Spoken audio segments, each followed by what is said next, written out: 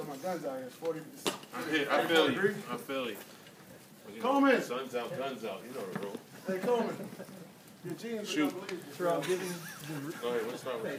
game have a different feel for you a little bit since Ben's not here, Ray's not playing, Palomalu out. You know, it's still Pittsburgh and Baltimore, but certainly some of the key players in there.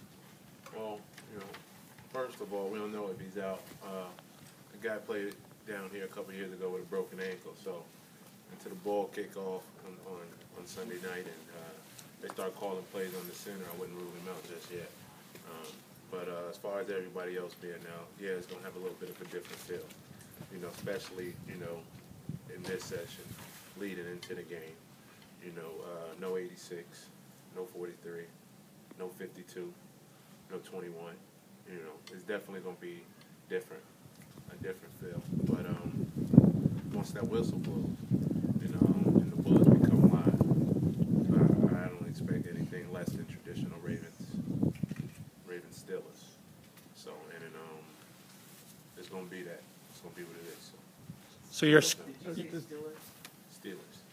so you're skeptical about Ben until you know for sure and they rule him out. Until the ball is snapped, I'm still preparing as if he's playing. Like I said, I saw a guy play with a broken ankle, came down here, and we even broke his nose.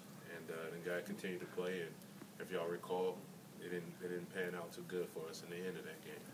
And so, like I said, until that ball is snapped, when we're on the field and their offense is on the field, I'm not ruling him out. You know what I mean? You can never question this guy's toughness.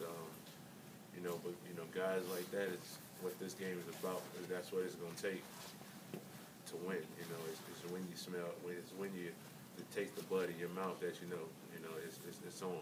So that's why this is the most heated rivalry in sports, next to Heat Celtics. So